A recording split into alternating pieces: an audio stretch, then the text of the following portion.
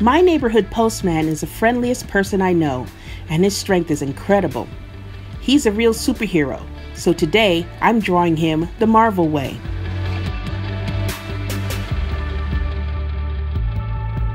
I'm Alitha Martinez, and I'm a comic book artist. I pencil and ink for Marvel, and once in a very rare while, I color.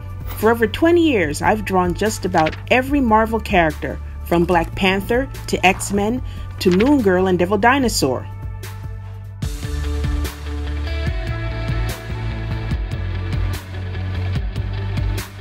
I'm drawing my friend JayDee Rosario to celebrate him as an essential worker and a real hero. JayDee is my friendly neighborhood postman.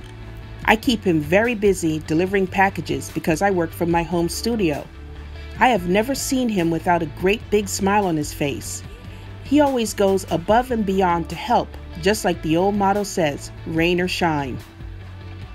I bet the people down at the post office have 1,000,001 crazy stories. It really does seem like an issue of a comic book. Today's latest adventures of the postman.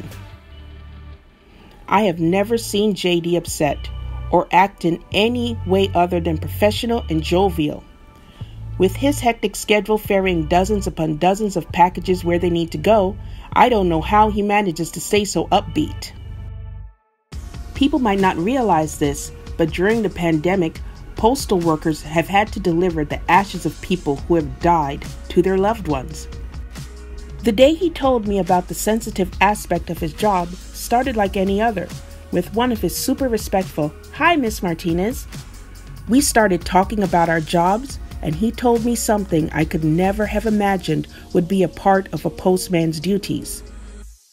Shortly after COVID-19 had ramped up in New York, he picked up his daily deliveries, and there was a box of cremains waiting. It happened over and over again. Where is the manual for how to steel oneself for such a duty? How do you go about it even one time, let alone repeat it?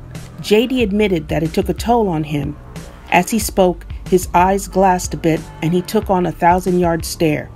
His voice quieted, but his uplifting smile was still there. JayDee is exactly what you picture in your mind when you think of a postman, friendly and unassuming, like an alter ego. We would never suspect what he had in him, let alone what he has to do. I'm drawing JayDee in a way that I hope really helps us as outsiders to see and understand. While we go about our daily lives, there are quiet, sobering moments happening in thresholds where your regular postman bears the extraordinary responsibility of being the voice of comfort when a loved one finally comes home. For the drawing, I tried to picture that moment at the door, when there are no smiles, just the solemn quiet.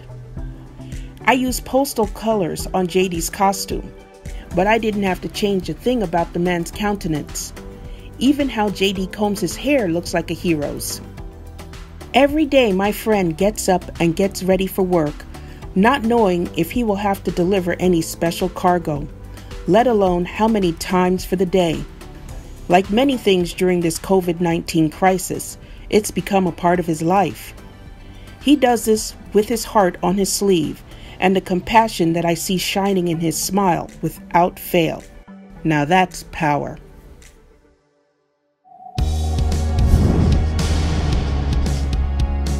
During this pandemic, our essential workers have been asked, no required, to sacrifice for all of us, no matter what toll it takes on them, even if it ends up costing their lives. How could that ever be repaid? To JayDee, thank you for standing fast.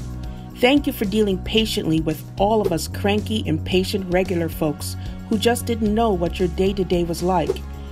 And most of all, thank you for your service.